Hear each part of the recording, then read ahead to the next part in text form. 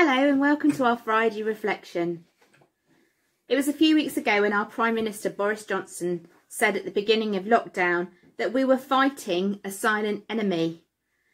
And for many people the last few weeks have been a battle.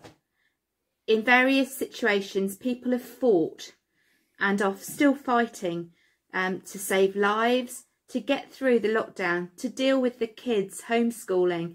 In many ways we're fighting daily battles. Personally, I've struggled over the last few weeks with my health.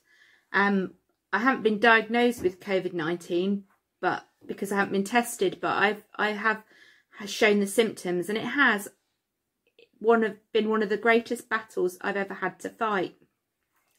But you know, amidst the battle, amidst the fighting, amidst the struggle and the difficult times, I've known the assurance of the presence of God in many, many ways. One of the things that really spoke to me was this story from Exodus. It's from Exodus 17 verses 8 to 15, and it's the story about when the Amalekites were defeated. The Amalekites came and attacked the Israelites at Rephidim. Moses said to Joshua, "Choose some of our men and go to fight the Amalekites. Tomorrow I will stand on top of the hill with the staff of God in my hands." So Joshua fought the Amalekites as Moses had ordered, and Moses, Aaron and Hur went to the top of the hill. As long as Moses held up his hands, the Israelites were winning, but whenever he lowered his hands, the Amalekites were winning. When Moses' hands grew tired, they took a stone and put it under him, and he sat on it. Aaron and Hur held his hands up, one on one side and one on the other, so that his hands remained steady till sunset. So Joshua overcame the Amalekite army with the sword. And the Lord said to Moses, "Write this on a scroll as something to be remembered, and make sure that Joshua hears it, because I will completely blot out the name of Amalek from under heaven." Moses built an altar and called it "The Lord is my banner."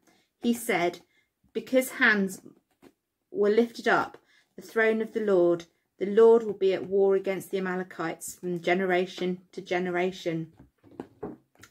You know, in that battle, it was clear that Moses needed some support and someone to help him through when he was weary.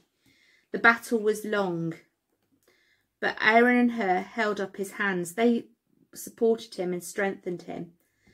And you know, in these times, this is what God has given us people for, to support us and to strengthen us. And I've known that so much in the last few weeks, where people all around the world have been praying that my symptoms wouldn't worsen. And my friend's daughter was in New Zealand and she prayed for me there. Somebody else we knew in Philadelphia said they were praying for me. People in Guernsey, people in the UK, all around were praying. When I was too weak to pray even for myself, people held up my hands in prayer. I could sit on the rock, I could sit on God, and knew I had a firm foundation, but just that I needed that strength of people around me who would pray.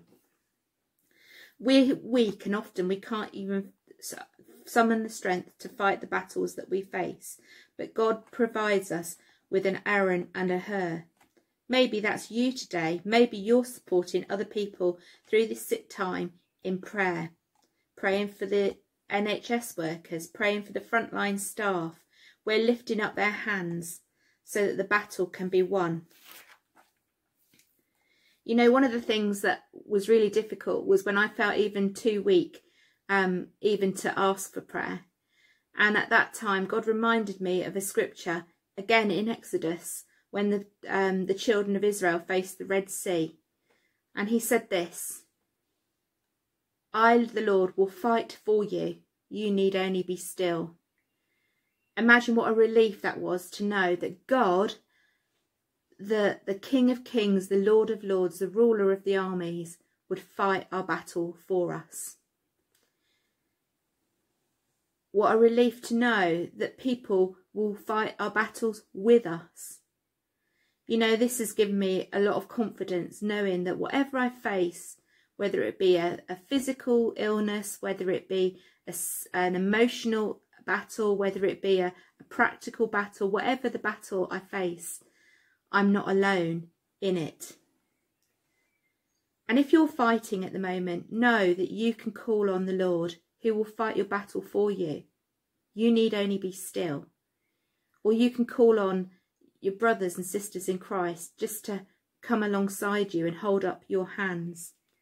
You know, it says in Galatians 6 verse 2, carry one another's burdens, and in this way you fulfill the law of Christ.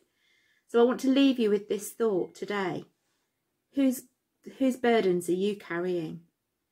We don't have to carry them and be weighed down by them, but we can bring our brothers and our sisters and our friends and those that we know to the Lord in prayer.